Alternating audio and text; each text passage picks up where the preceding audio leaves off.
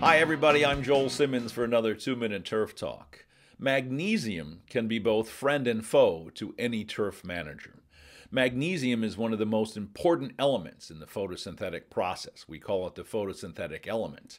It's that magical process by which the plant turns light energy into carbonic acids. And as you can see in this slide, as much as 80% of that material, that photosynthetic material, can be spit down into the root system so that the plant can help microbes to dissolve minerals that are found in the soil so the plant can get what it needs when it needs it most.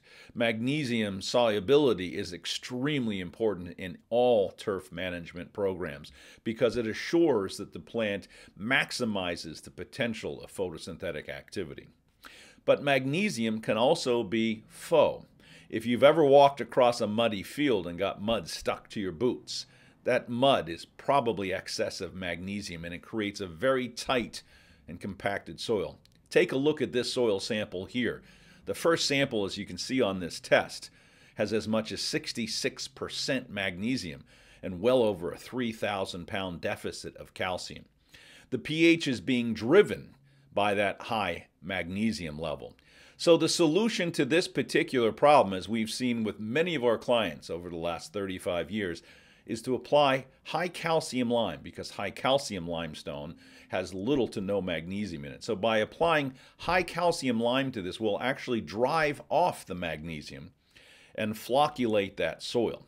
So by getting rid of the magnesium, which is driving pH, we have the potential to push the pH down into an area we would rather be.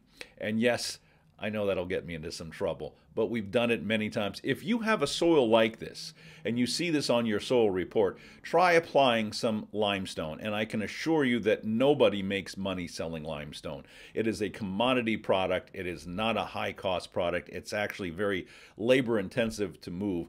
Try some limestone and see on a soil like this if that limestone can't help you to flocculate your soil, open it up, allow more air and water to move through, so that the soil works better for you.